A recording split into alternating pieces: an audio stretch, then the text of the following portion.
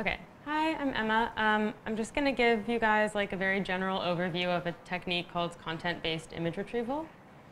So what is it? It's a way of querying image databases that uses properties of the image as search terms to query the database and return similar images rather than using metadata associated with the image like tags or descriptions. Yeah. So before CBIR was more widely used, basically the only way to query image databases was using text-based image retrieval.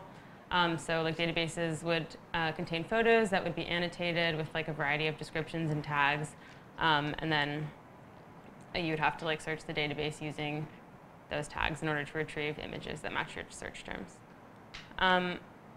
But there are a lot of limitations to this approach. It's highly labor intensive because you have to like manually annotate images with tags. It's also unreliable because like the tags depend on people's perception of the images, which like vary widely across groups of people, and also their interpretation of the image. You know, it's likely that like your search will return a lot of images that aren't directly related to like what you want to see. Also, like language is just inherently vague, so you could submit a search for Apple and you would get a picture of an apple and, or maybe the icon for Apple computers.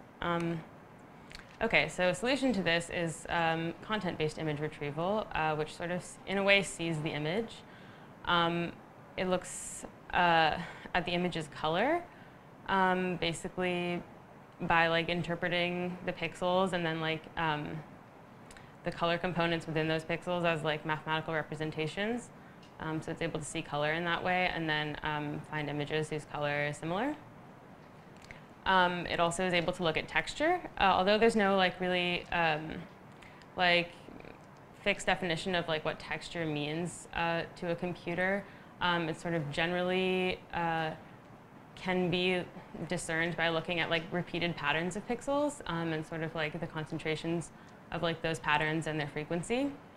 And then also it is able, like the computer is able to see shapes in an image.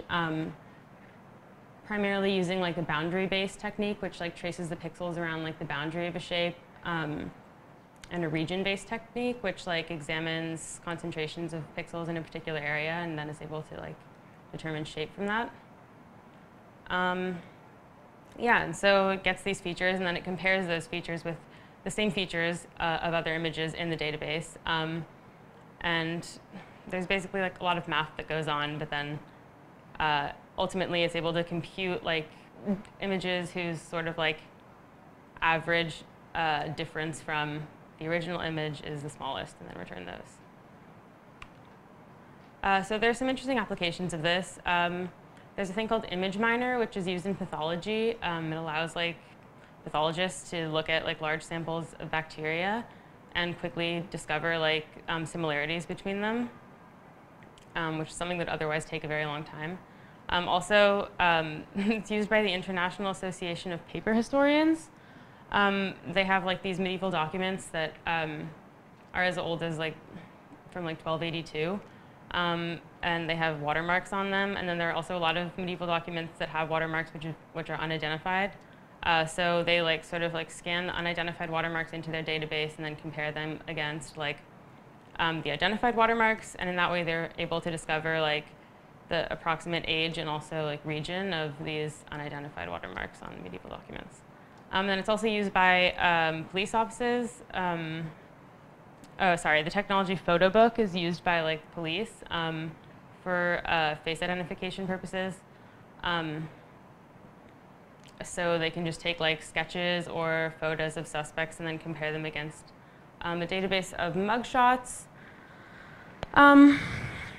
Yeah, this is kind of interesting because in the case of photo book, at least, like before the database is searched, they like go through and basically find one image that represents like each category of image within the database, and those are sort of like exist as the prototypes, and then they're able to like take the inputted image and like compare its sort of like average distance from the prototypes.